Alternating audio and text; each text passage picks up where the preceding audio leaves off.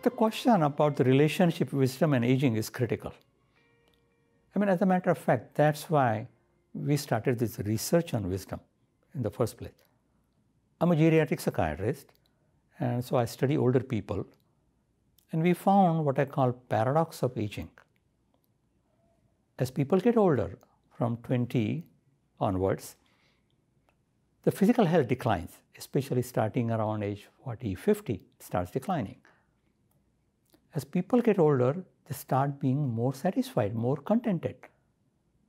Why? Because that doesn't go with their physical health going down or their social stresses increasing. And that's where I started wondering whether there was wisdom of aging. The concept of wisdom has been around for centuries. It's mainly rooted in religions and philosophy. But in recent decades, it has also become a construct of scientific importance with empirical research being done. And we started our research on wisdom about 15 years ago.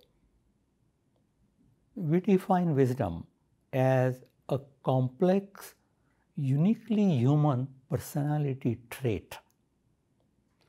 It is complex because it has several specific components. And those components are pro-social behaviors like empathy, compassion, altruism. Second component is emotional regulation, control over our emotions.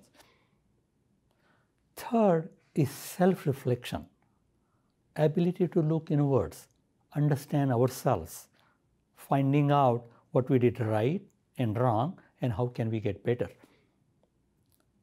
Next one is acceptance of uncertainty and diversity of perspectives. The next one, on the other hand, is decisiveness.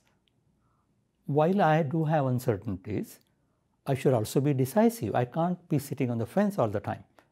And the sixth one is spirituality, which is different from religiosity.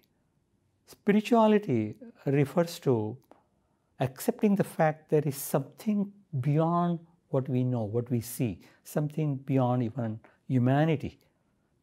One of the questions that often comes in is wisdom same as intelligence? And the answer is resoundingly no. There are some very smart criminals who are called creative psychopaths or sociopaths. They would score very high on IQ tests, and yet they are antisocial, they are hurting other people. That's not wisdom. So you can be smart, but not be wise. So currently, there are several scales that are used to measure wisdom. We developed a scale here called San Diego Wisdom Scale, or SD-WISE. This scale is different from others in that it is based partly on neurobiology. We looked at what part of the brain these components were localized, and we found it was the same specific area that seemed to be involved in all of these components, prefrontal cortex and limbic striatum. So it looks like these components that are described actually have a biological basis. So the question is, can we increase wisdom intentionally? So are there studies that show that you can improve wisdom with some intervention?